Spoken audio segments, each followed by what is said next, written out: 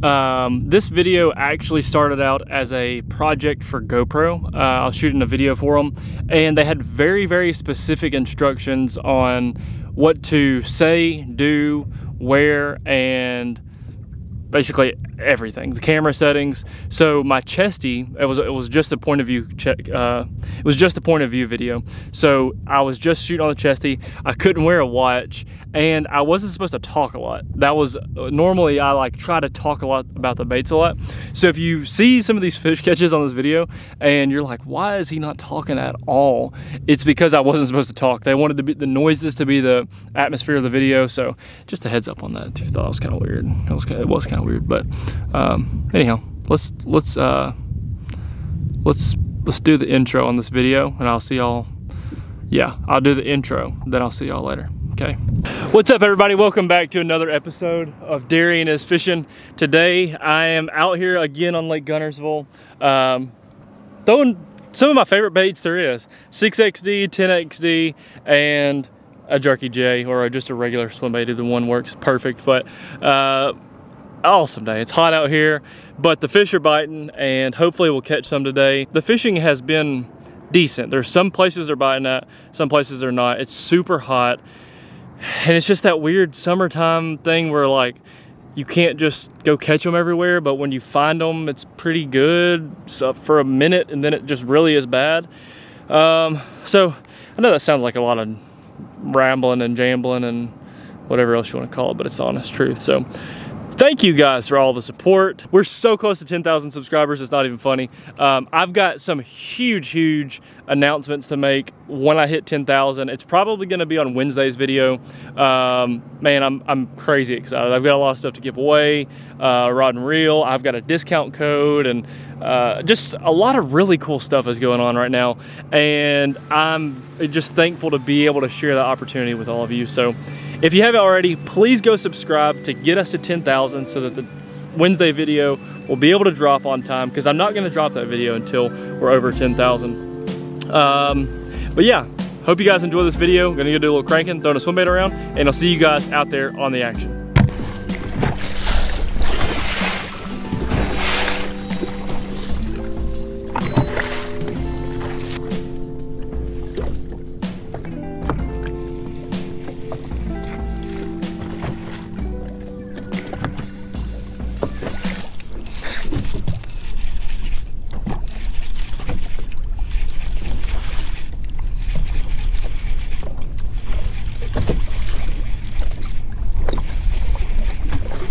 First cast.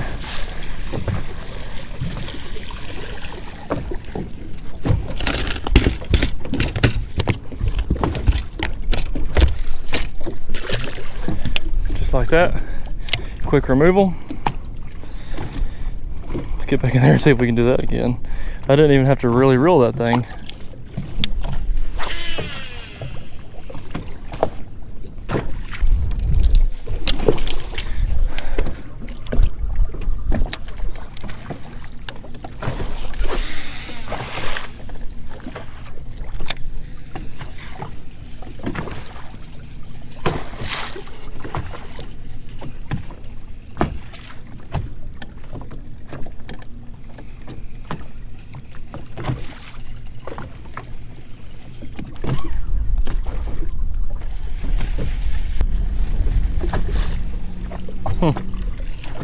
How about that?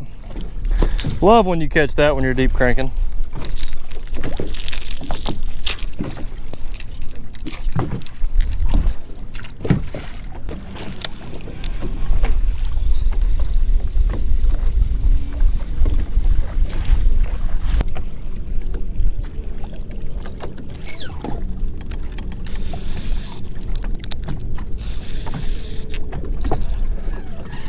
God, this feels like a big one.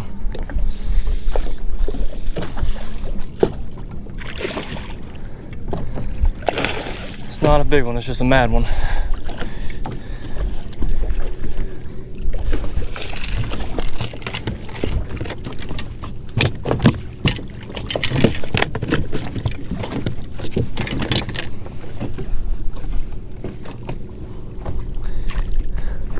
There's a good one.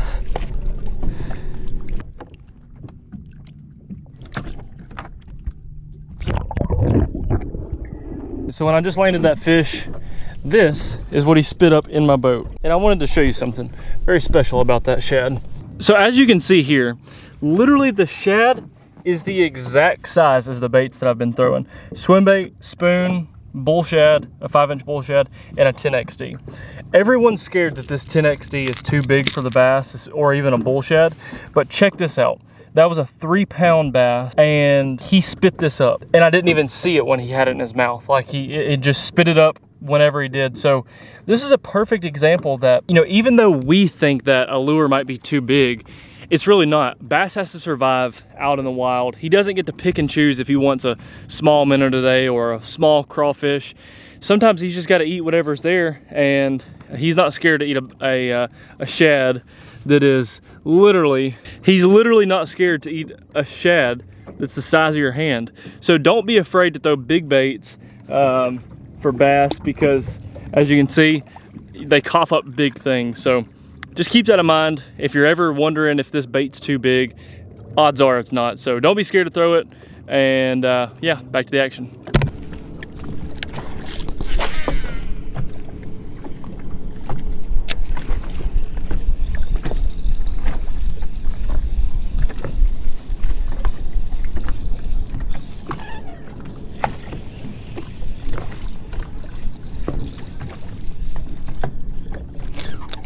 God, that one feels like a big one. Just came off.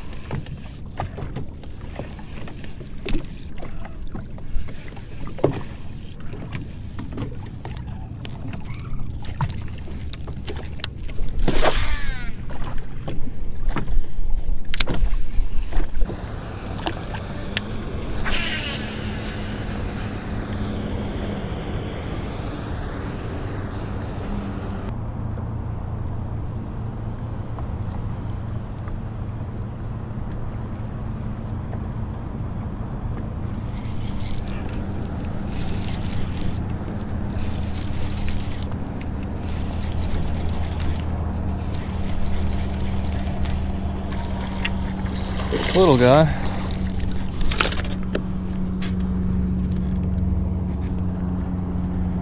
Crushed it as soon as I paused it. I know y'all saw that. Oh, he's been caught several times today. Get well soon, buddy. Literally the second that I paused it.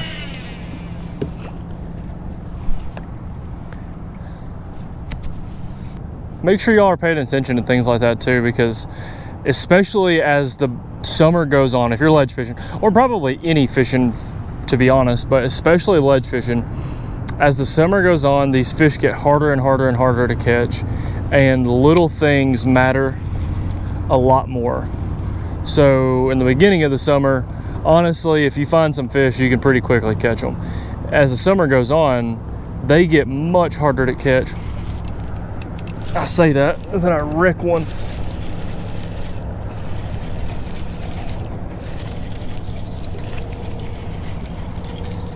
Not a big one.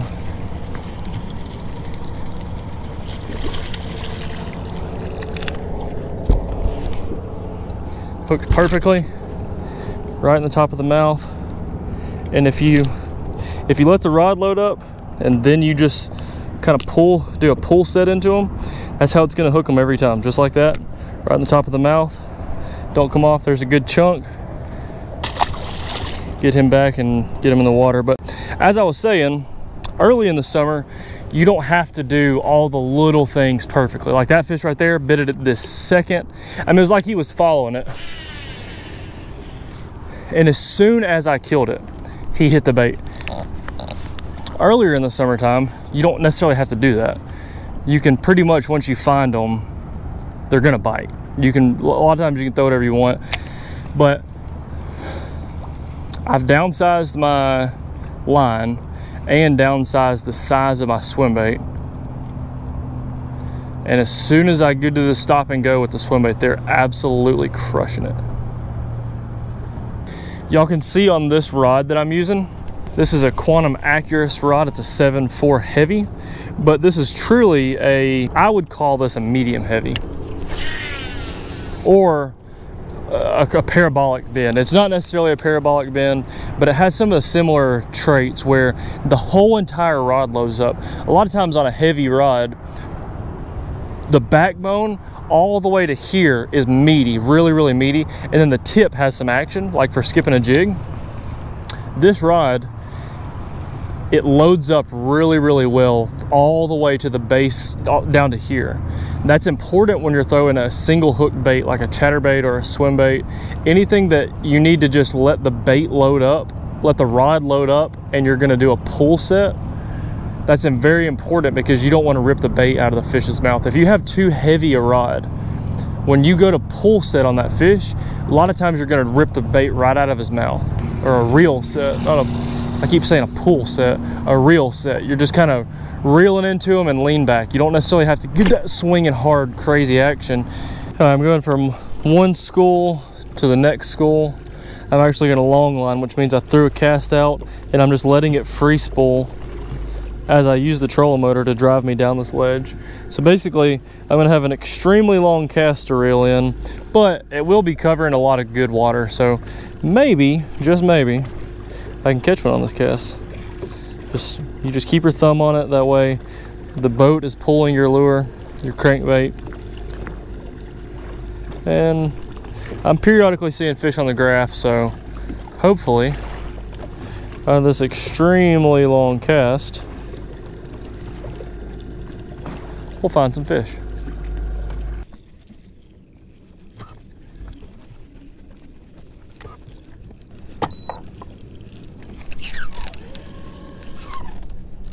There we go. Little guy, get in the boat.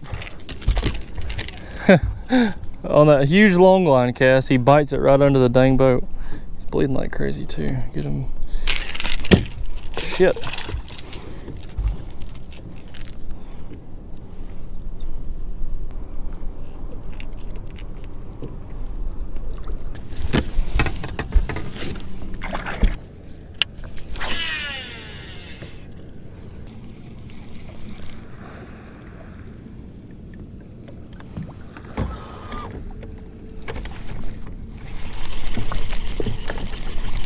God, there's cool like a son of a gun behind me.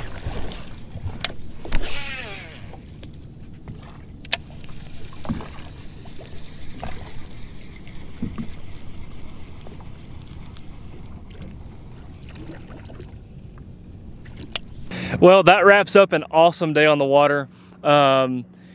Literally, it was so awesome to see that shad. It was basically like a 4.5 inch, maybe 5 inch shad, because it was literally the exact same size as those baits that I've been using.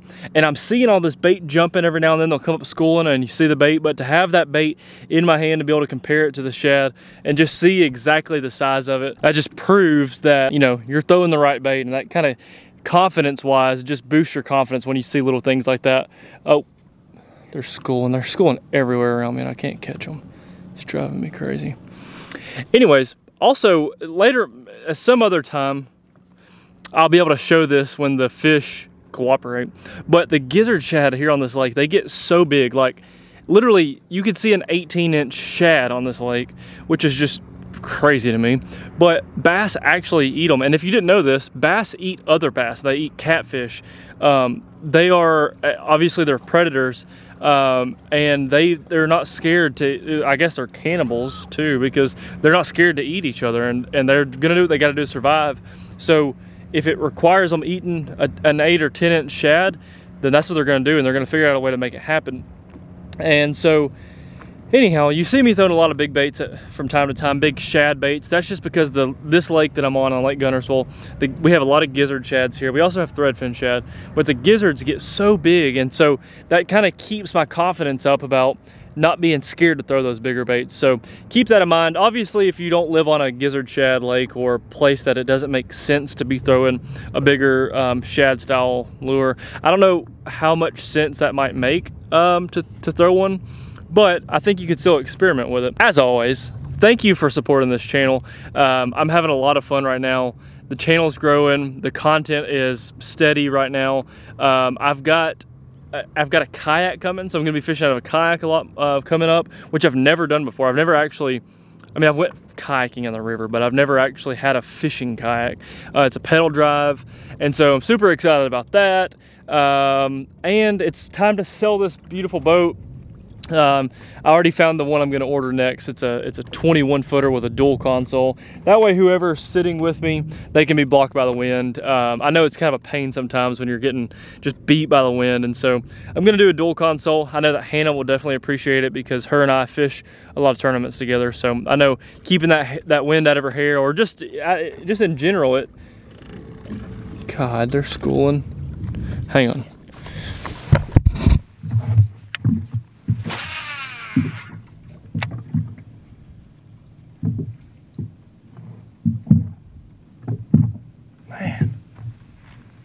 Yeah, that's what I'm gonna do. Go with the dual console for next year. So every year I sell the boat that I'm in and I upgrade. God, there's some big ones schooling too. I'm just gonna let them keep playing.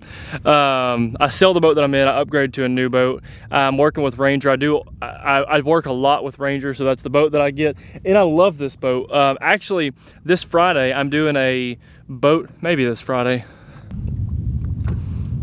Probably Friday. Yeah, this Friday, my actual boat tour video is gonna be live, so y'all get to see that. And the timeline of the video is gonna be a little backwards because you're already watching this video and you'll be watching my next video before you even see me go pick this one up. As y'all know, I exploded my trolling motor, had to go get that fixed, so. Anyhow, thanks everyone for the support. Thanks for watching the channel. Thank you for watching this video. If you thought that the shad were cool, the fact that one shad was the same size as a fish, and I caught several in this video, please give the video a thumbs up. And if you haven't already, which like 90% of the people that watch my videos, or maybe I think it's like 94% of the people that watch my videos, haven't even subscribed to my channel. What are y'all doing?